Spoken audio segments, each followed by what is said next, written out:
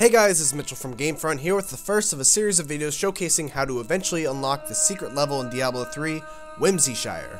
To do so, we need to create the Staff of Hurting by finding the following items: Black Mushroom, Leoric's Shinbone, Liquid Rainbow, Wart's Cowbell, Gibbering Gemstone, and Recipe of the Staff of Hurting. This video will cover how to get the Black Mushroom. The Black Mushroom is found in the Cathedral Level 1. If you don't find it on your first run through, use the waypoint to reach the Cathedral Garden, then head into Leoric's Passage, and from there you can head into Cathedral Level 1 through the back. The Black Mushroom is pretty rare, so expect to do multiple run-throughs of the level before finally finding it. It's easy to spot on the ground as it is actually a patch of black mushrooms that you can interact with.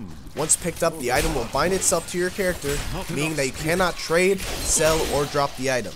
Thanks for watching our guide on finding the Black Mushroom in Diablo 3, step 1 in the process of opening up the portal to the secret Whimsyshire level. Stay tuned for more guides in the future, and please don't forget to like, comment, and subscribe.